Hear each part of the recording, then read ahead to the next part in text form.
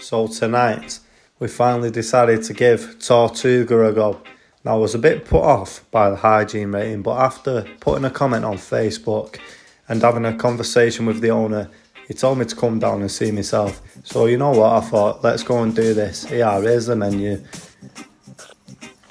Plenty of stuff, Caribbean, Jamaican, African, all the starters there, grill, pasta, burgers, wraps, plenty of choice for veggies, plenty of choice for anyone really. Good start. Some more mains there, the signature curry goat, some salads. We don't do salads over here, do we? We're on the takeaway group, we're all fat bastards, so ignore that bit. Sides, kids, yeah. Kids, what that? Desserts.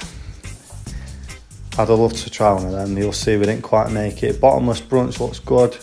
The cocktails, you will see, look at this, proper Jamaican vibes, like the music they're playing there and everything, it's just quality. Here's the cocktails, cheap, you'd pay double for that in town. Some good places opening in Droylsden now, believe me. Industry, jam works here, it's becoming a good little place.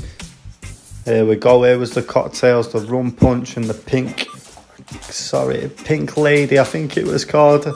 Mine was the rum punch. It was best I've had since I was in Dominican a few years ago.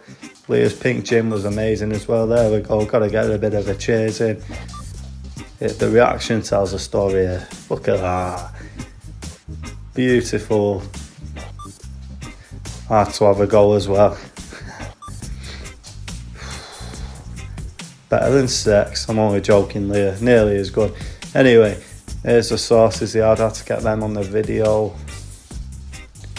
That's a bit of me, extra hot. Here's the starters, prawns. Tell you now, mate, I only started eating prawns a couple of years ago, so I'm a bit inexperienced, but these were the best prawns I've ever had. Like the sauce they're doing in and that salad was just a bit of a toast under there as well. It was just amazing. What a starter. We had a garlic bread too. It was a bit like a pizza sub. It was nice. Nothing special, but it was just a cheesy garlic bread. But who doesn't love cheesy garlic bread? Leah eating it with a knife and fork, absolutely disgraceful behaviour. Nearly got up and left the eyes. Some fried plantain. This plantain was amazing. I don't know if I'm pronouncing it right. Leah might go mad, but it's melted in your mouth. It was so tasty.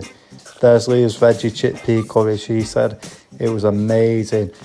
I just need to stop saying that and use other words, but you know, yeah, look at it, it was spot on, she said. Dead coconutty and yeah, just full of flavours. Lovely jubbly. The plantain there again.